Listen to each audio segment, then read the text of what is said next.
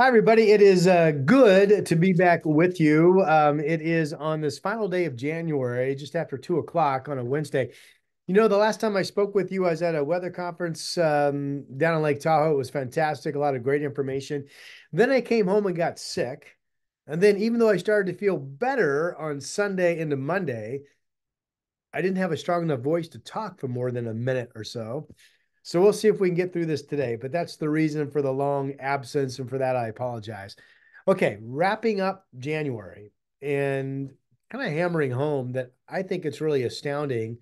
The combo of total precip last month, December, and this month that we're ending January has been amazing. We don't see back-to-back months this wet very often. We really don't. You can go years and years and years and not see this. December, 8.73 inches. Normal is 5.77. Usually the wettest month, we went over 8 inches. This month, normal 5, we're at 9.42, and we'll add whatever we get today. The rain amounts today are pretty light, so probably not going to add much. But I mean, the fact that we picked up what, over 18, 19 inches of rain over the last 2 months across portions of the Willamette Valley. That's a lot when you say it out loud, right? If you go back to October 1st, the water year, 25.91 inches since October 1. We're running a surplus in the precip department, which is a good thing, right? Yeah, of 6.39 inches. What does that mean? That's basically 4 to 6 weeks of added rainfall that we've snuck in. Meaning, if it didn't rain for the next 6 weeks in a row, that's what it would take to get us back down to being normal. So the surplus is fantastic. The kind of thing you want to have. Now, the news is not all good because, as you know, following the cold weather came all that warm weather, the warm weather that we're actually still in right now. And that has taken its toll site specific on the Mount Hood snowpack. So the Mount Hood snowpack at 5,400 feet is now down to 74 inches. It was 86% of normal, 86%. But now the warm air has melted more than 20 inches of snow off the snowpack at pass level, up to about 6,000 feet. And now that snow level that was 86% is back down to 73% of normal. And that will continue to fall. I mean, I don't see any big snows coming. So we're going to be back in the 60-some percent range of normal here pretty quick. So that's the bad news side of the equation. Okay. I want to get into what's going on, and then I want to talk about what we're seeing through at least the mid part of February. Okay. And let me be clear, I don't see any what I would call big, significant, strong storms, really, period, over the next 2 weeks. Doesn't mean we're not going to have some decent snow days in the mountains. I think we will. Doesn't mean we're not going to have a pretty good rain day or two here in the valley. We will. Just don't see anything that's going to come with a bunch of watches and warnings or anything like that. All right. So I'm going to try to get through this. So here we are today, the infrared satellite picture from the goes west. Here you see a big low spinning offshore. This is going to sit there tomorrow, and it's going to weaken Friday, but stay offshore. So we've got scattered showers in the forecast as long as this low is offshore. Now, see this fetch of moisture down here? This is where there's a bit of an atmospheric river and kind of elongated, heightened area of water vapor, and where the jet stream winds are, all of that funneling heavier moisture basically into Northern California and then clipping up into about the North Bend area. North Bend had picked up over an inch and a half of rain since midnight now along the southern Oregon coast. But you get north of that up into our, why would I say our area, Eugene, Salem, Newport, Astoria, et cetera. Haven't had much. The rain amounts have been really light. And I don't think we're going to see much total rain tomorrow or Thursday either, or into Friday. All those scattered showers will continue to be in the area. Here's what what I like to call kind of the future cast type movie moving forward from the National Blended Model Shows. So here we are at 4 p.m. this afternoon. This is mostly really light rain here in the western portion of our state. We've had some rain out in the gorge as well, but it's been really light stuff. Here we are overnight tonight. See, gives us some dry time. The consistent rain continues to stay down here in California, especially. This is Thursday. Let's get you into, let me back it up. I'm sorry. Here's Thursday late morning. We do have an increase of showers out east tomorrow. Haven't had much out that way today, but here's some tomorrow morning scattered showers out east. Pretty consistent shower activity along the coast. That bullseye down in Northern California, but at times pretty dry elsewhere, right? Here's Thursday afternoon, tomorrow afternoon at 4 p.m. Shows showers picking up a little bit. More scattered stuff into Friday morning. I think this is the last frame right here. This is actually Thursday overnight. It would be 10 p.m. Thursday night. So certainly nothing organized. That's all I wanted you to get out of that. Nothing organized. Light rain totals at best tonight. Light rain totals at best tomorrow. Light rain totals at best Friday. And by light rain totals, I'm telling you, I don't see most of us are probably going to be looking at a less than a tenth of an inch of rain today. Same thing tomorrow. Same thing Friday. Okay. And the weekend has the possibility of not only being dry, but showing at least partly cloudy skies. Wouldn't that be something? All right, let's look at the flow pattern. I like to do this.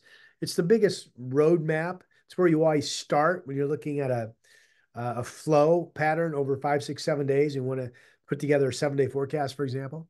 So a reminder, if you're new to my videos, this blue contour line, that's the 540 contour at 18,000 feet. These are pressure lines. But this 540 contour is kind of the divider between the coldest air in our hemisphere and then the warmer air pockets. So it's kind of where the polar jet is, we like to say. So as long as this blue line is to our north, we're not going to be getting into any real cold air. It's probably going to be a mix of kind of maritime air coming off the Pacific, cooler air potentially at times down out of the Gulf of Alaska, but nothing really cold. All right. So here we are this afternoon. There's that big low. It's pretty deep, 519 offshore, but it never comes inland. So that's why we're not getting a big rainstorm out of this thing. And again, the flow patterns down here in California, the main flow trajectory. So I'll just play this into tomorrow. And notice the 540 contour. Here it comes into Astoria. We we are going to be getting a little bit cooler the next several days, and especially into the weekend. Not frigidly cold, but we're going to be seeing temperatures that have been way up here above normal, getting closer to normal, okay, as we get rolling in the first day of February.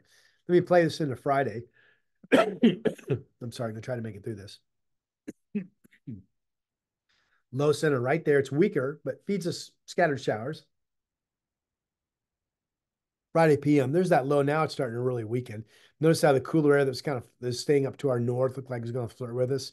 So here's your weekend. This is Saturday afternoon. There's a low out here. There's a shower chance, but there's no real moisture feed. And what was a kind of a tight low with a good flow pattern into us uh, disappears. This is just kind of a broad meandering flow. That's why there's a scattered shower chance, but this is mostly a partly cloudy dry pattern shaping up for Saturday, and really the same thing for Sunday. Now, clearly you're seeing something develop. So this is going Sunday night into Monday, and that is our next chance of what could be kind of a soaker of a day.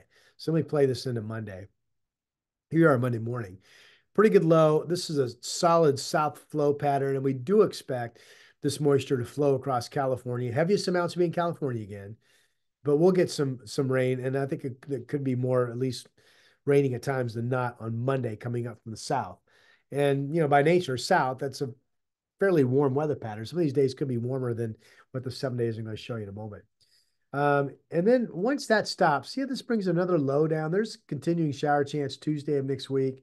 Here's another one dropping in. This will be Thursday of next week.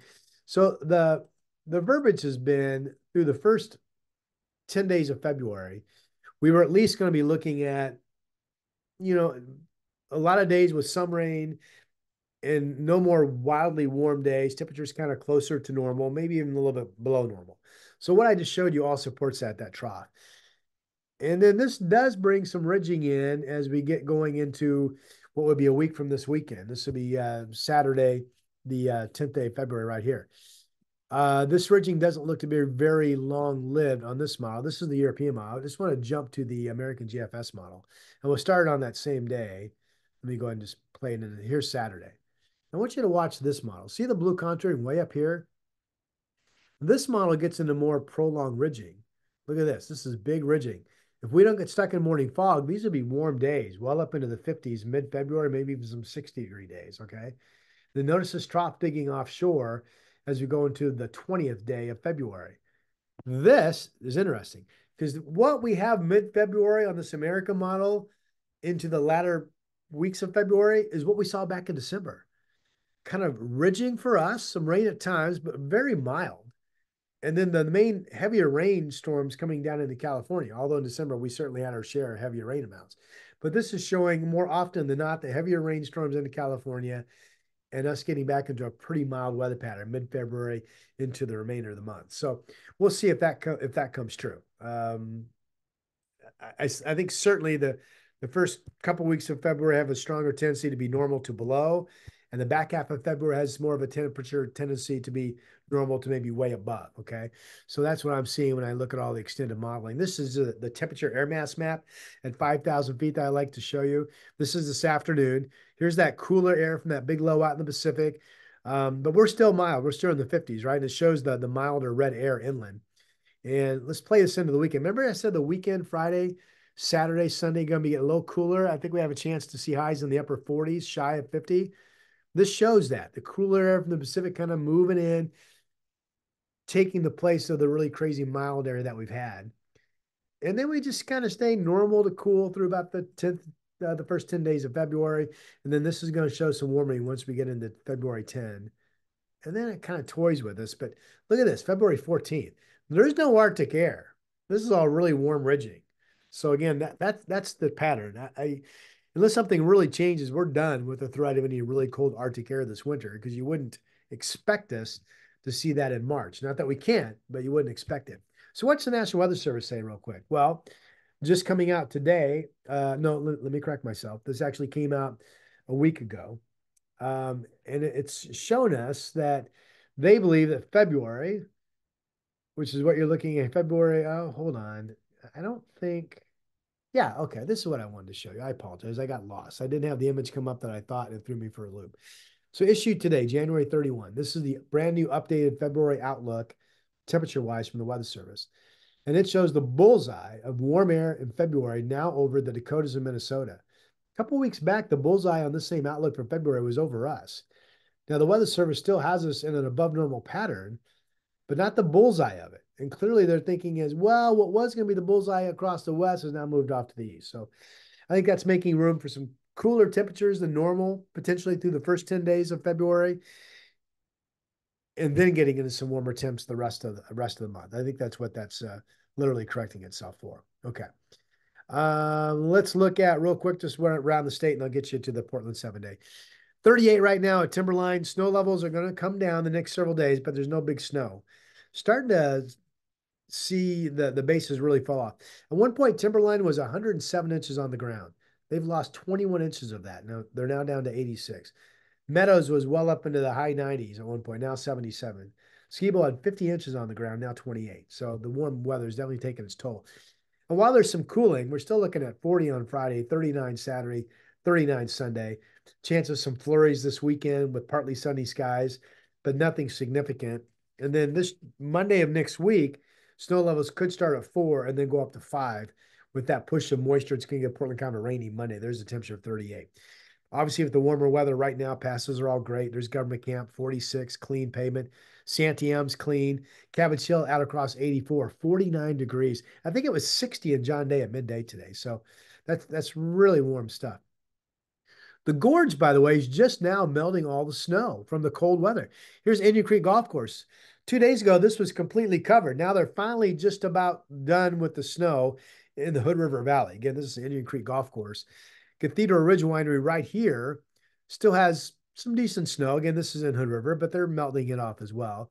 Temperatures in the gorge, Crown Point 43, Cascade Locks the same. Hood River and the Dalles have been 39-40 today. So they still have an east wind. It's been gusting to 38 miles per hour, which is a little crazy. And that's one reason why the gorge also hasn't really seen a lot of warming. They've never gotten into the south wind pattern that's warmed the valley up, where we had the 60s last weekend in Salem, for example. Current temperatures, though, not bad. There's Medford, 61. Wow. Bend, 55. You folks watching this from Central Oregon, great day for you. Warmer than we've been here in Portland, 58 this afternoon. You've had a touch of some light rains, cloudy, but not much. Tomorrow, 52.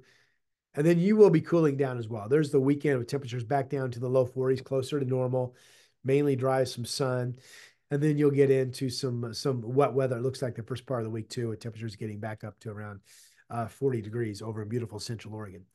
All right, so here's Portland's 7-day courtesy of Hazeldale Tire Pros. Really nice people. Take care of all my tire needs. 53 this afternoon in Portland.